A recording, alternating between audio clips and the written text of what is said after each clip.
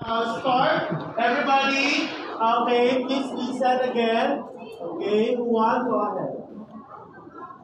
Good afternoon, Sir Robert. Good afternoon, classmates. I am here today to report about illustrating the limits of the function.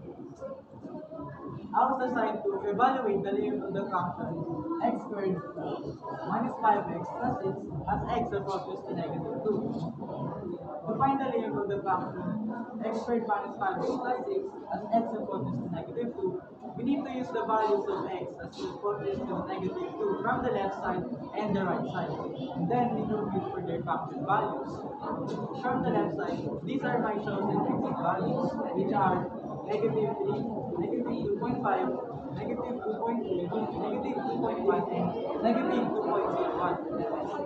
Next, we need to substitute the value of x for the function x squared minus 5x plus 6. So if we substitute negative 3 into the function, the answer will be positive 30 since negative 3 squared is equal to positive 9. Negative 5 times negative 3 is equal to positive 15 plus 6. So the answer will be equal to 30.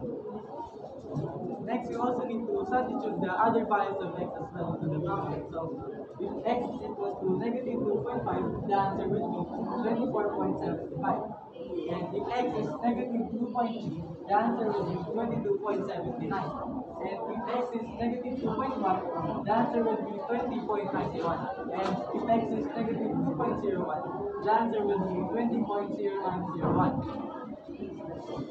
As you can see, as x approaches to negative, the function approaches to positive 20. So we can say that the limit of the function x squared minus 5x plus 6 is equal to 20 as x approaches to negative 2 from the left side. We also need to do the same thing from the right side as well. So these are the chosen values of x, which are negative 1, negative 1.5, negative 1.7, and negative 1.9, and negative 1.5. Next, we need to substitute the value of x for the function x squared minus 5x plus 6. So we substitute negative 1 in the function. The answer will be positive 1 since negative 1 squared is equal to positive 1. Negative 5 times negative 1 is equal to 5 plus 6.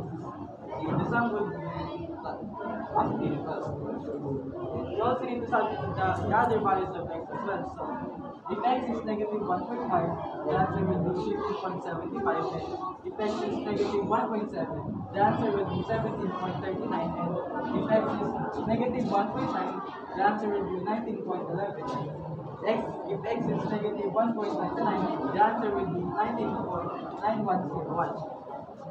Same as from the left side, we can see that as x approaches to negative, the function approaches to positive 20. So we can say that the limit of the function x squared minus 1x plus 6 as x approaches to negative 2 from the right side is equal to 20.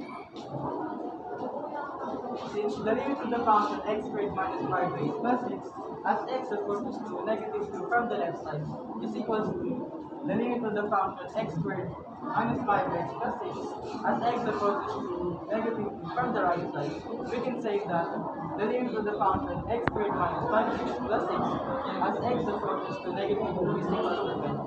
That is all. Thank you.